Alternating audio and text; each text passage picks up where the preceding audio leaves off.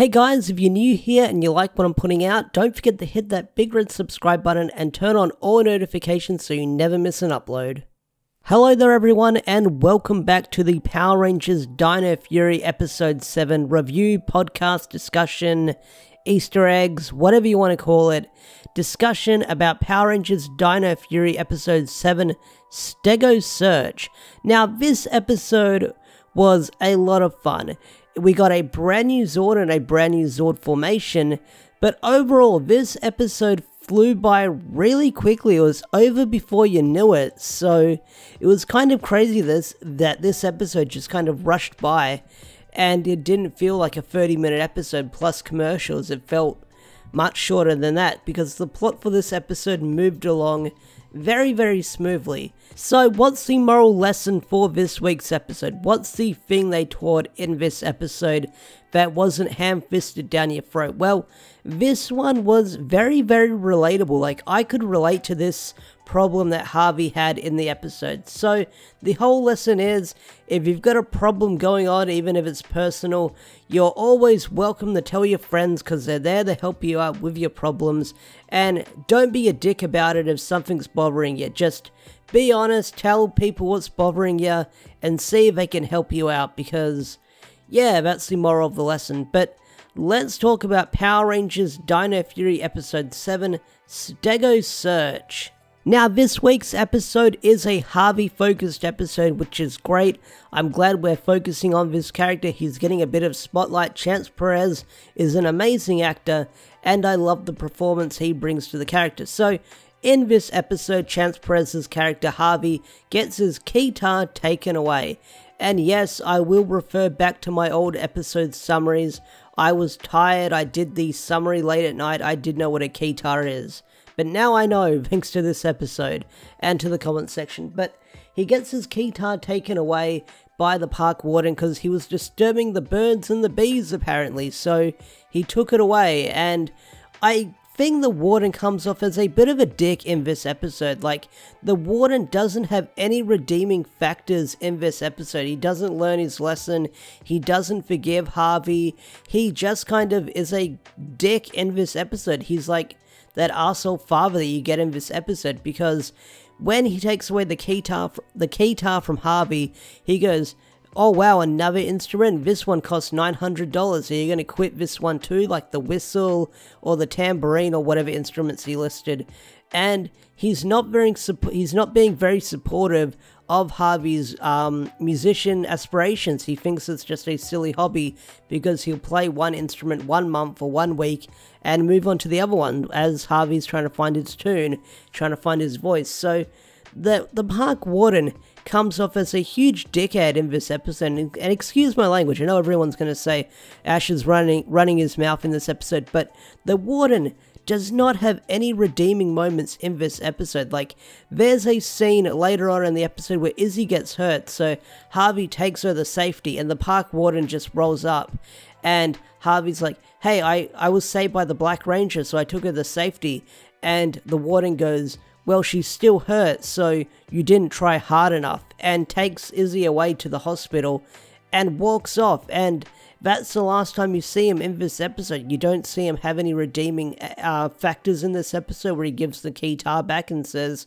I guess you were wrong son, I'm sorry for being so rude to you and stuff like that.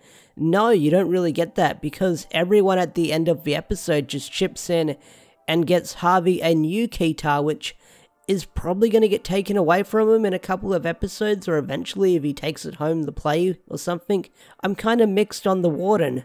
Now, in this episode, we also see the return of Jane and J-Borg, because we didn't see him at all last week, and I didn't mention that in my review, which was you kind of miss them when they're not around, to be honest, because I know not a lot of people like them, but I like Jane and J-Borg. I mean, they're not too bad. I mean, they're fun characters, but what's also really cool about J-Borg is she's sporting a brand new haircut where her hair is very short, and it's sort of in that bobtail haircut. I don't know what the hairstyle is called, but she's got it cut. It's a lot shorter. It's roughly up to her neck, I want to say, lengthwise, if we're talking hairstyles and stuff like that. But J-Borg's there. You learn that she can sing or something, but it's not really singing. She just kind of hums and ha's, or me mo, me mi's, whatever you want to call it. And that's kind of the joke. But what I really do enjoy about J-Borg and Jane is they seem like real people, and their jokes and their slapstick is not forced down your throat like previous comedic characters we've gotten in the season. They'll show up, they'll have a funny moment, and that's about it. They're not going to have like a minute of screen time or wacky stuff going on. And we do get like a wacky J-Borg joke at the end, but it's at the end, and if it's not right in your face, it's like a wide shot, so they don't close in on it, which is pretty cool as well. But I'm glad that they're not focusing on slapstick for like an entire act of the show, and when these characters show up, they're there for the sake of being there, whether they're there to help the plot and further it along. I do like that. I do like the characters Jane and J-Borg. They seem very human, especially in the environment they're working in, so I do like that. So we're 6 minutes into the review, let's talk about Boom Tower, because Boom Tower was the main antagonist in this episode. There was no monster of the week. The monster of the week, or the villain of the week, was Boom Tower, which was very interesting. I did like that. I did like that switch around they did. So the reason why they fight Boom Tower is because Boom Tower is sick of Void Knight being in that secret room, and Boom Tower says he's built for destruction, so he rips out some Sporax from the Sporax container and uses it to power himself up. So that's really interesting. That's a really cool concept, which we kind of knew Boom Tower could do, because when he was first invented back in episode 4, he wanted to use the orb from the museum to power himself up. So that little cannon thing in his chest can power himself up. So I wonder what else he can stick in there to power himself up.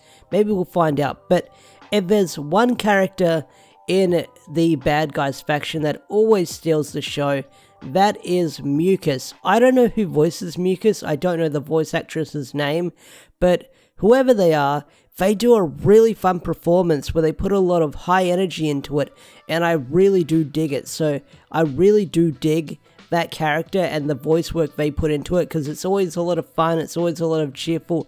It definitely suits the mood whenever they're talking on screen, because their voice suits the wacky costume they're using from the Sentai.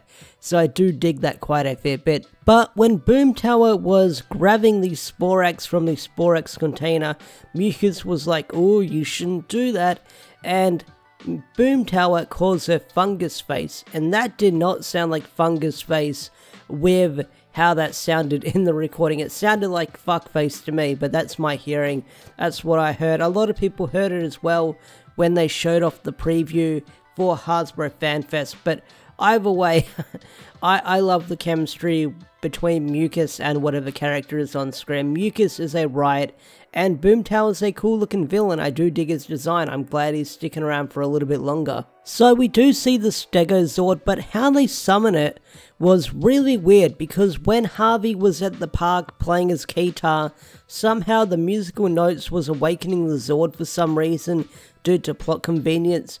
But the way they find out this information is Solon finds a video on the web of when someone was recording the Warden taking off the keytar, so that video goes viral, they say, which raises a very important question. While at the base, does Solon just stick around watching YouTube videos all day? She just like watches YouTube and stuff like that. She's got her own little subscription feed. She just scrolls through the web trying to find videos to watch. I don't know, that's my headcanon.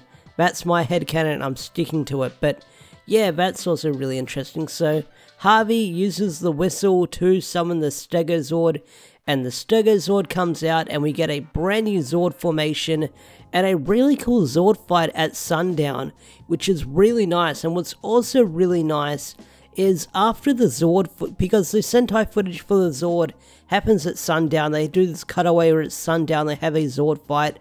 What's really interesting is when the battle is over, they cut back to Buzz Blast, and it looks like the sun is setting. So I love that continuity they've got going for it in that establishing shot. They stick to it, because they could have done another shot and it's like bright as day out there, but no, like the shot they chose, it looks like the sun was setting over that building, over that set, they use for Buzz Blast, and I really do dig that quite a fair bit. I like that a lot. I really like that a lot. That's a nice attention to detail they've got there. Anyway guys, I think that's going to bring this mini discussion, review, podcast, whatever you want to call it, for Power Rangers Dino Fury Episode 7. What did you guys think of the episode? Did you love it? Did you hate it? Tell me in the comment section down below. I'd love to hear your opinions and stuff like that. Also, what did you think of my review? Do you think it was a good review? Did you think it wasn't a good review? I'd love to hear some feedback from you guys.